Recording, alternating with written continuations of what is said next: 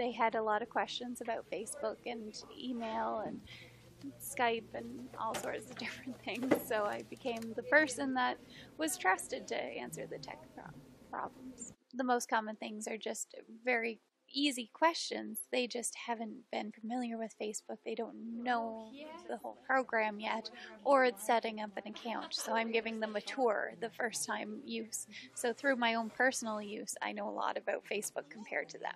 A lot of people do ask, what else don't I know? So when it comes to Facebook or email, what else can I do with this? What am I missing out on? Today I helped somebody with an immigration and permanent residency card.